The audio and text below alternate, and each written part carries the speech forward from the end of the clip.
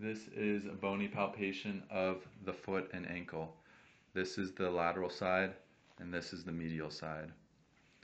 Starting on the lateral side, this is the fibula bone. So the fibula is going to make up the lateral malleolus. The tibia on the medial side is going to make up the medial malleolus. Now the backbone right here of the foot, this is called the calcaneus, or the heel, this big bone, calcaneus. Now on the medial side of the calcaneus, on the uppermost part, medial side of the calcaneus, is a structure called the sustanaculum tali.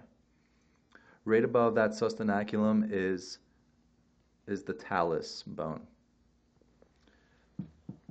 This is the navicular on the medial side. Coming over on the lateral, this is the cuboid bone. We have the lateral cuneiform, the intermediate cuneiform, and the medial cuneiform. We have 5 metatarsal bones, 1, 2, 3, 4, and 5, followed by 5 metatarsophalangeal joints. Joint, joint, joint, joint. And that's it.